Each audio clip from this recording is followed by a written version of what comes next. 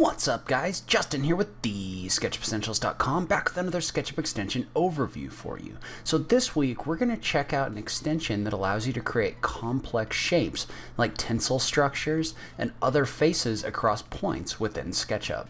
Before I get started, I want to thank my newest supporters on Patreon. So big thank you to Ann Mundell, Rama Wawa, Frank DeBlock Burge, Zico De Deus, and Deal. Patreon, as you know, is the website where you can support creators that you like on YouTube. So one of the perks of being a supporter on Patreon is you get to vote on the extension that I cover every week. If that's something you're interested in, make sure you check out that link in the notes down below. This week's extension, voted on by my Patreon supporters, is nzSurface.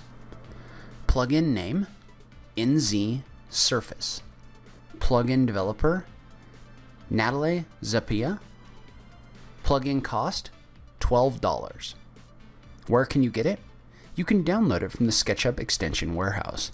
Note that this extension has a 1-day free trial, so if you want to download it and give it a try, you can do that through the 3D warehouse as well.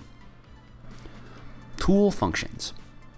This extension is designed to help you create complex geometries using a series of points. Basically, the way it works is you designate a number of points, and the extension can generate a face to fill in between those points. This could be especially useful for filling holes in your models, modeling tensile structures, creating complex new geometry, and more. Basically, it's divided up into two different functions, the Surface tool and the Surface Inflatables tool.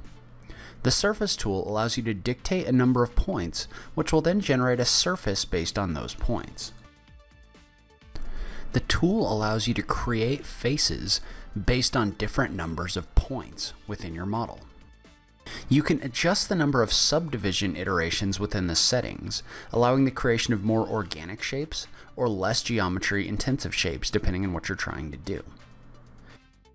The centroid option sets the way that the center of the shape is handled. Generally, the natural tries to center the shape around the middle of the points you've selected, while the manual option allows you to set this point yourself. The texture options actually don't refer to applying SketchUp textures, but rather they refer to the finishing of the geometry, allowing you to create thickened shapes, roughened shapes, and more. Adjusting the texture size adjusts the strength of this effect. In addition, this extension also comes with a tool for creating inflated surfaces, much like soap, skin, and bubble, but with more control. It works generally the same way as the surface creation tool, but instead of creating a surface, it gives you an option for adjusting the belly and the profile of the shape, allowing you to adjust how far out the shape gets inflated. Overall, I think this is a very promising extension, especially in the field of tensile structure modeling. The ability to create complex faces based on different points is one of the key things in working with these structures, and I think this extension contains an interesting set of tools for doing that. Leave a comment below and let me know what you thought. Is this something you're interested in? Can you think of some good uses for this extension? I just love having that SketchUp conversation with you guys. If you like this video, please remember to click that like button down below. If you're new around here, remember to click that subscribe button for new SketchUp content every week. If you like what I'm doing in this channel, please consider supporting me on Patreon.